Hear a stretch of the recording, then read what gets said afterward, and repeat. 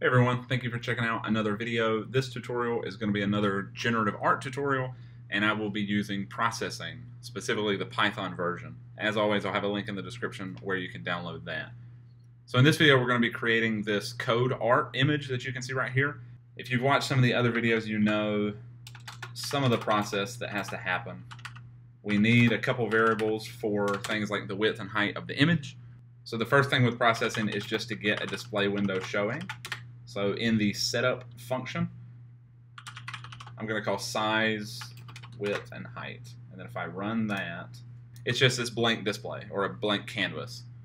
So now we can start adding things. The first thing I always do is pick a background color. I usually go with a little bit lighter than black, so 30, 30, 30. So there's the background, and nothing about that will change in this video. We're just going to add these lines of code to it. A few of the things we're going to fill out just to show a line, a basic line. We'll say stroke, weight, which is the thickness of the line. We'll say 12, stroke, cap, round. Then we need to just call stroke, which is the color. So just for this first test, or the first few rounds of the testing, we're just going to leave it at the cyan color. So 0, 255, 255. And then just to make sure that we can draw a line, we'll specify the first point, the starting point, which we can say is 200, 500, and then 800, 500. So we're vertically kind of in the middle of the canvas, and we're just drawing across. Being able to draw a line like this is really all we need. We just need to do it from the top to the bottom with segmented lines to represent lines of code. I love this project so much because it's very simple. I think my final code for the real project is less than 100 lines. I think it's like 90 lines of code. It's such a simple project, but it's so cool. So anyway, moving on. So line, we can get rid of this because we don't need it anymore. Like I said, we're going to leave these options the way they are right now and just use them for the time being. I'm not going to pull out all of the variables that you could in your own project. I'll leave that kind of to you, and you'll see that at the end. But one of the things that I do want to show is code start equals height divided by 20. And then code end equals height minus height divided by 20. These numbers are fairly arbitrary, but we're going to use them to specify exactly how long we want the code to be. You can adjust that for whatever size your image is. So for I in range, let's say 30. We want to start at code start, and then we want to, I guess another thing we need to do is we need to figure out the line separation. So we can say lines of code equals, we'll say 30, and then we have to say line sep equals code end minus code start. We'll put all that in parentheses, and then divide that by lines of code. So we'll replace this with lines of code. We're always going to draw it for now the same length, but I just want to make sure that we can actually draw the lines all the way down the canvas. So let's say y start equals code start. And then at the end of every line that we draw, we're going to update y start. Or I guess we could say, maybe we'll say line y. Maybe that'll be better instead of start, because we are going to change this value. Line y plus equals line sep. So we're just going to adjust the line y every time. So if we say line, we'll say x50 line y, and then 600 line y. Let's just give that a try. So this is the most basic form. This is a great starting point. We're drawing lines of code, but they don't look very exciting right now because they're not indented and they're not segmented. So I'll say line segments equals random, and then this part is what's really kind of up to you. So let's say 2 and 8. So we're saying between 2 and 8 segments, and then we step through those segments, and then we have to say segment length equals random. And these are the pixel lengths. So let's say 10 and 80, just to get something started. Line Y starts at code start. We're incrementing the line Y to draw the lines, but then each line is going to have a random number of segments, and each segment is going to have a random length. As we're stepping through these segments, we just need to append the segment length to the X value. So we can go ahead and specify a line X. Line X equals, I think 50 was fine. We'll say line X, line Y, line X plus segment length, line Y. So we're just adding the segment length to the line Y. Let's run that. Oops. Float. Oh, that's right. Okay, so the random is generating a float value. So if we're going in a range, we need to just convert this to an int. Now, the only issue with this, you'll see it in a second, but I'll just run it. We're never updating the starting value of line X. So every time it draws a segment, each segment starts at the same position. That's why you can almost see this kind of thick line at the beginning. That's very interesting. But we want it to spread out over the... So all we have to do for that, after we draw the line, we'll say line X plus equals... Well, we'll say... Yeah, plus equals segment length plus any value that you want the segments to be separated by. So let's just say 20. Okay. Now, as always with loops, we need to remember to reset the line X back to the starting value at the beginning of every line. At the beginning of every line, we'll say line X equals 50. And then there you go. You basically have your segmented lines of code.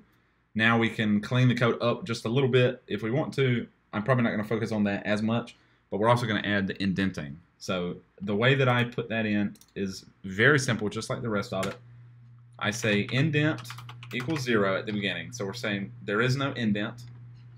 And then each time I draw a line, I don't want to do it for the first line, because if I did it for the first line, it would look weird if there was an indent at the very beginning. So I essentially say after this first line, if random 1, that just generates a float value between 0 and 1.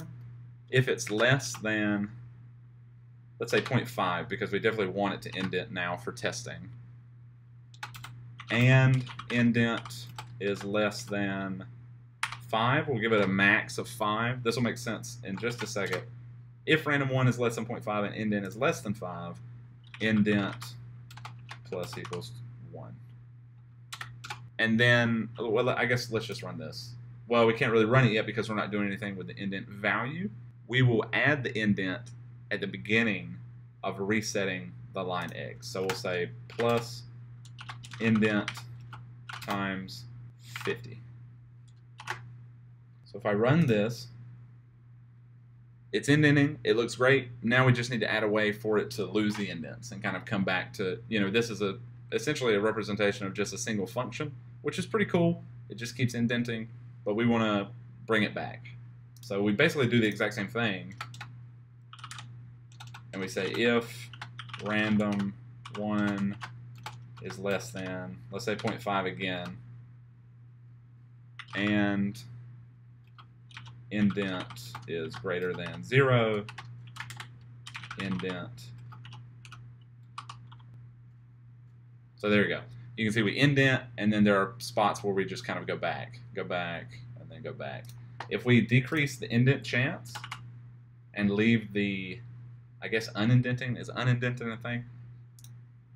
Then there won't be much indenting, because almost every time that we indent, we'll unindent. So you could kind of split this up and make sure that maybe if we do indent, let's just say, if we do indent, we want to do it, and if we don't, then we can unindent. So we've got a lot working already. Now I think we should just work on the color, which is going to be one of the most simple parts of all of this. We just want to randomize the stroke color before every line to begin with. The color randomization that I usually use is very simple. Random 50, 200. I just generate a value between 50 and 200 for every color.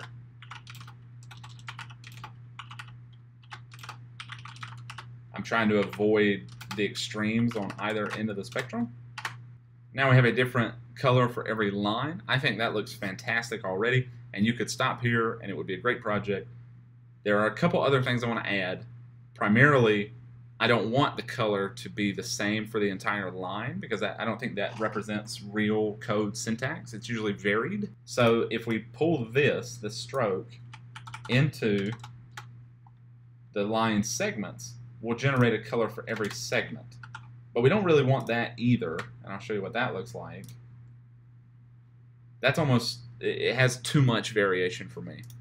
So we can do exactly what we did with the indent. We'll say if random 1 is less than 0.3, then we want to update this. We do need to make sure we have a color set at the beginning, but I guess we can leave that as, did I delete the, I guess I did.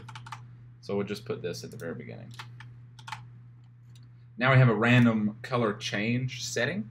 So now you can have lines of code that have different colors. See, this block here remains the same color the entire time.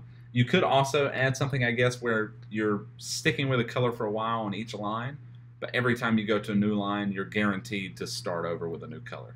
You could do that. Overall, though, I think this looks pretty good. The last thing that I will mention is that there need to be line breaks. This isn't the prettiest way to do this, and that kind of follows the theme of almost all of my tutorials. What I did is I just said if not random 1 less than, let's say 0.5, just to get something working, and indent is 0 or equals to 0, either way, whatever you want to do. And then we'll take all of this and we'll indent it inside of this block. So if I run this, oops, I left off a parentheses. If I run this, now we've got these line breaks. We've actually got a lot of line breaks because it's such a high percentage, 0.5, but if we bring it down, now there's a little bit more natural line breaks. Okay, so this is probably a good point then. So you have this code. If you've been working along with it, hopefully it was fun. I'm going to pull over my project now, and I'll just go over kind of how I pulled out all the variables and show you some of the differences. So this is my project. I've got it titled This Code Art, and this is the code that you can actually find in the repository that will be linked in the description. So you saw all of these things being used in our code. I just didn't have them pulled out as variables. This just makes it a little bit easier for people that aren't willing to just dive into the code. They can just come to the top, change a few values, and then run the code and see the changes represented. The other thing that I've added, oh, I also have a change chance. I do have this random colors boolean. So if I set that to false, it will just use this color palette that I've specified. So if I run this as false, there's only going to be 2 colors because those are the only 2 colors I have in this color palette. It's basically just a way for people, you could set your own color palette, which I think is cool. I did make a function for setting the random color. I also made a function for grabbing a random color from the color palette. But other than that, I think most of the things are the same. If random colors is true, then it will set a random color, else set palette color. You saw most of this. I've still got this kind of hacky way of skipping if it is a line break. And then, as always, I try to save the examples that I've created. I usually just throw them in an examples folder, and I run this little thing here that generates a random value in a range of 10,000, cast it to an int, and then cast it to a string so that it can be added to the file name. The video ran a lot longer than I expected it to, but I hope that you had fun. Thank you so much for watching. If you learned something new, remember to hit the subscribe button, leave me a comment about what you'd like to see in the future, and I will catch you